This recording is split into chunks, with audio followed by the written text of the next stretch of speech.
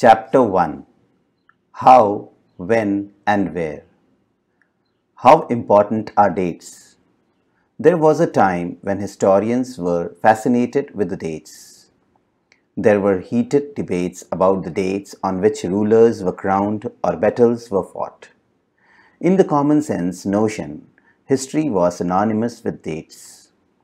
You may have heard people say, "I find history boring because it is all about memorizing dates." Is such a conception true? History is certainly about changes that occur over time. It is about finding out how things were in the past and how things have changed. As soon as we compare the past with the present, we refer to time.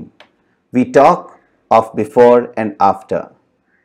Living in the world, we do not always ask historical questions about what we see around us. We take things for granted, as if what we see has always been in the world we inhabit.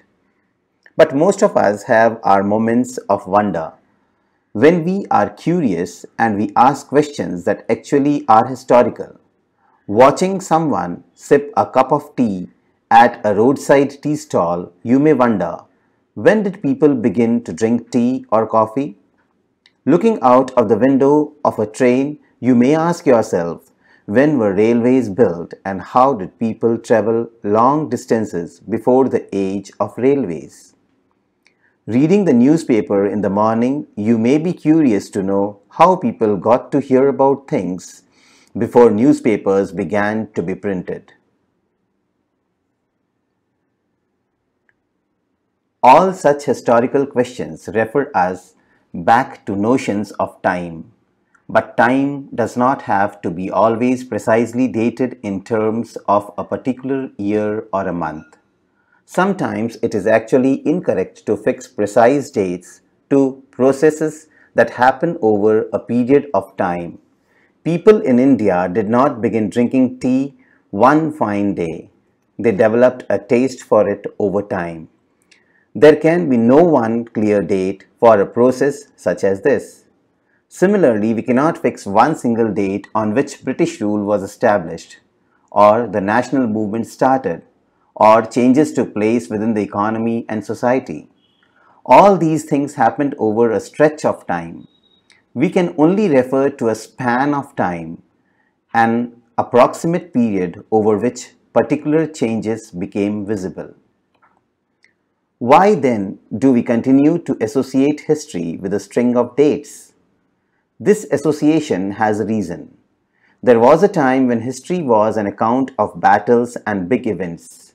It was about rulers and their policies. Historians wrote about the year a king was crowned, the year he married, the year he had a child, the year he fought a particular war, the year he died, and the year the next ruler succeeded to the throne.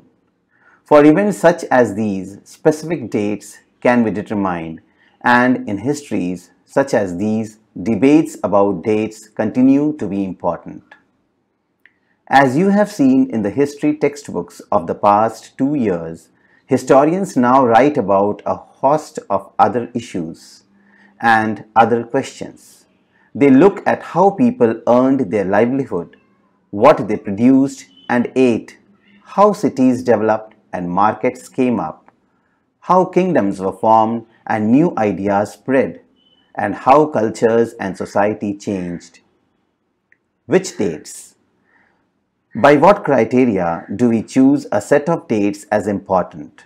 The dates we select, the dates around which we compose our story of the past, are not important on their own. They become vital because we focus on a particular set of events as important. If our focus of study changes, if we begin to look at new issues, a new set of dates will appear significant. Consider an example in the histories written by British historians in India. The rule of each Governor-General was important.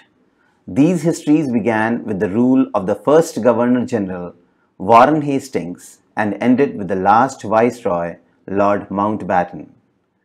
In separate chapters, we read about the deeds of others: Hastings, Wellesley, Bentinck, Dalhousie, Canning, Lawrence, Lytton, Ripon, Curzon, Harding, Irwin.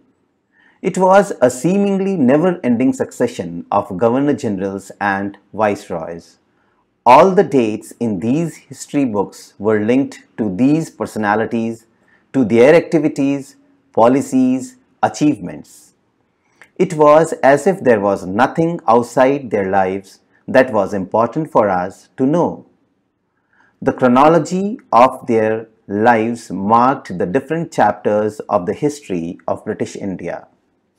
Can we not write about the history of this period in a different way? How do we focus on the activities of different groups and classes in Indian society within the format of this history of governor-generals? When we write history or a story, we divide it into chapters. Why do we do this? It is to give each chapter some coherence. It is to tell a story in a way that makes some sense and can be followed. In the process, we focus only on those events that help us to give shape to the story we are telling. In the histories that revolve around the life of British Governor-Generals, the activities of Indians simply do not fit. They have no space. What then do we do? Clearly, we need another format for our history. This would mean that the old dates will no longer have the significance they earlier had. A new set of dates will become more important for us to know. How do we periodize? In 1817, James Mill, a Scottish economist and political philosopher, published a massive 3-volume work, A History of British India. In this, he divided Indian history into 3 periods: Hindu, Muslim, and British. This periodization came to be widely accepted. Can you think of any problem with this way of looking at Indian history? Why do we try and divide history into different periods? We do so in an attempt to capture the characteristics of a time, its central features as they appear to us. So the terms through which we periodize, that is, demarcate the difference between periods, become important. They reflect our ideas about the past. They show how we see the significance of the change from one period to the next. Mill thought that all Asian societies were at a lower level of civilization than Europe. According to his telling of history, before the British came to India, Hindu and Muslim despots ruled the country. Religious intolerance, caste taboos, and superstitious practices dominated social life. British rule, Mill felt, could civilize India. To do this, it was necessary to introduce European manners, arts, institutions, and laws in India. Mill, in fact, suggested that the British should conquer all the territories of India to ensure the enlightenment and happiness of the Indian people, for India was not capable of progress without British help. In this idea of history, British rule represented all the forces of progress and civilization. The period before British rule was one of darkness. Can such a conception be accepted today? In any case, can we refer to any period of history as Hindu or Muslim? Did not a variety of faiths exist simultaneously in these periods? Why should we characterize an age only through the religion of the rulers of the time? To do so is to suggest that the lives and practices of the others do not really matter.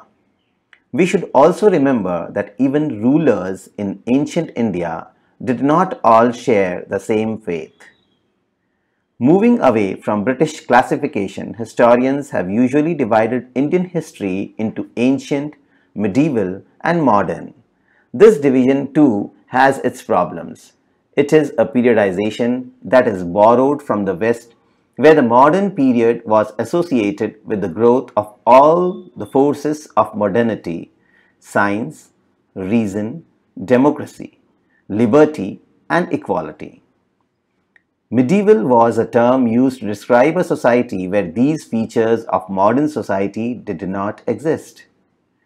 Can we uncritically accept this characterization of the modern period to describe the period of our study? As you will see in this book, under British rule, people did not have equality, freedom, or liberty, nor was the period one of economic growth and progress. Many historians therefore refer to this period as colonial. What is colonial? In this book, you will read about the way the British came to conquer the country and establish their rule, subjugating local Nawabs and Rajas. You will see how they established control over the economy and society, collected revenue to meet all their expenses, bought the goods they wanted at low prices, produced crops they needed for export, and you will understand the changes that came about as a consequence. You will also come to know about the changes British rule brought about in values and tastes, customs and practices. When the subjugation of one country by another leads to these kinds of political, economic, social and cultural changes, we refer to the process as colonization. You will, however, find that all classes and groups did not experience these changes in the same way. That is why the book is called Our Pasts in the plural. How do we know? What sources do historians use in writing about the last 250 years of Indian history? Administration produces records. One important source is the official records of the British administration. The British believed that the act of writing was important. Every instruction, plan, policy decision, agreement, investigation had to be clearly written up. Once this was done, things could be properly studied and debated. This conviction produced an administrative culture of memos, notings, and reports. The British also felt that all important documents and letters needed to be carefully preserved, so they set up record rooms attached to all administrative institutions. The village Tahsildar's office, the collectorate, the commissioner's office, the provisional secretariats, the law courts all had their record rooms. Specialized institutions like archives and museums were also established to preserve important records. Letters and memos that moved from one branch of the administration to another in the early years of the 19th century can still be read in the archives. You can also study the notes and reports that district officials prepared or the instructions and directives that were sent by the officials at the top to provincial administrators. In the early years of the 19th century, these documents were carefully copied out and beautifully written by calligraphists, that is, by those who specialized in the art of beautiful writing. By the middle of the 19th century, with the spread of printing, multiple copies of these records were printed as proceedings of each government department. Surveys become important. The practice of surveying also became common under the colonial administration. The British believed that a country had to be properly known before it could be effectively administered. By the early 19th century, detailed surveys were being carried out to map the entire country. In the villages, revenue surveys were conducted. The effort was to know the topography, the soil quality, the flora, the fauna, the local histories, and the cropping pattern. All the facts seen as necessary to know about to administer the region. From the end of the 19th century, census operations were held every 10 years. These prepared detailed records of the number of people in all the provinces of India, noting information on castes, religions, and occupation. There were many other surveys: botanical surveys, geological surveys, archaeological surveys, anthropological surveys, forest surveys. What official records do not tell. From this vast corpus of records, we can get to know a lot, but we must remember that these are official records. They tell us what the officials thought, what